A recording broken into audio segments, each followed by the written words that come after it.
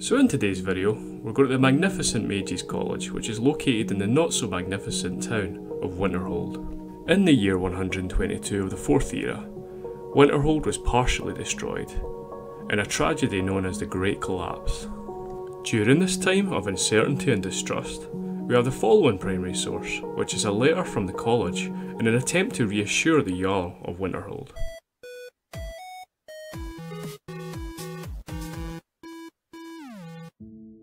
The following letter comes from Arch-Mage Deneth, the Arch-Mage of the College of Winterhold. To the esteemed Jarl Valdimar of Winterhold. First, please allow me to offer my sincere condolences. I understand that you, like many others, have lost family, and you have my deepest sympathies. I also understand that some on your council have placed the blame for this horrible disaster on my colleagues at the college.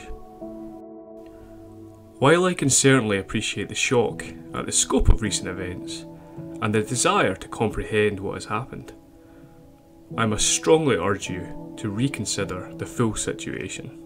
It is well known the importance of this institution, but it is also well known that the relations between the people of Winterhold and the college itself have been, shall we say, strained over the last few decades. After the Oblivion Crisis, it was only natural that the people of Skyrim showed a distrust for mages, even though the vast majority of us actively worked to counter the actions of the Mythic Dawn cult. The college expected such a reaction, and hoped that the distrust would fade over time. And then the Red Year. No one foresaw the explosion of Red Mountain, or the devastating effect it would have on Dunmer culture.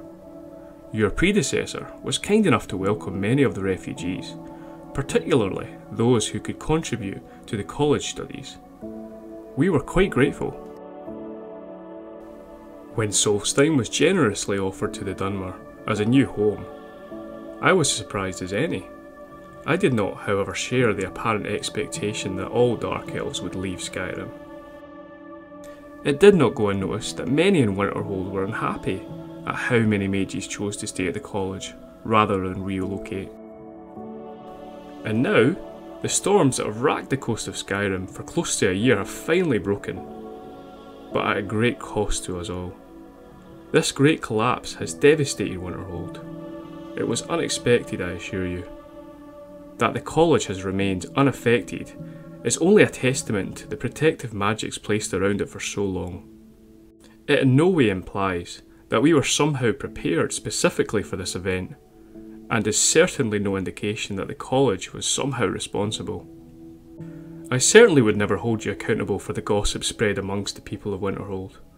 I would urge you, though, to not allow that gossip to take root and become the commonly held belief, as I do not wish to see a relationship crumble like Winterhold has.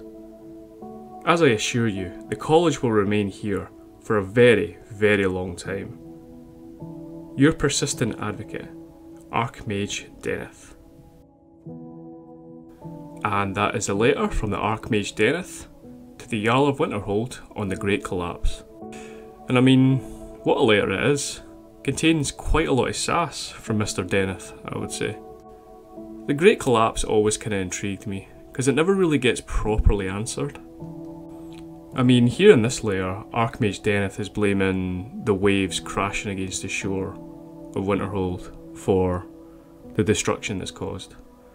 And there's also a lot of arguments that it is caused by the distant eruption of the Red Mountain. But personally, I don't think that makes much sense, because there's a great difference in time between the Red Mountain erupting and the Great Collapse. So I think there's just too much of a delay there, so I think that can't really be proven either. So this is where I think those who are watching might be able to come in and tell me what you think caused this. I mean, personally, I've always kind of believed that the Mages Guild did have an impact on what happened. I mean, I don't think they directly caused it, but I think maybe it was caused by some form of accident or something. So yeah, if you have an opinion or an idea what might cause the Great Collapse, please feel free to leave it in the comments section below. Until next time, see ya.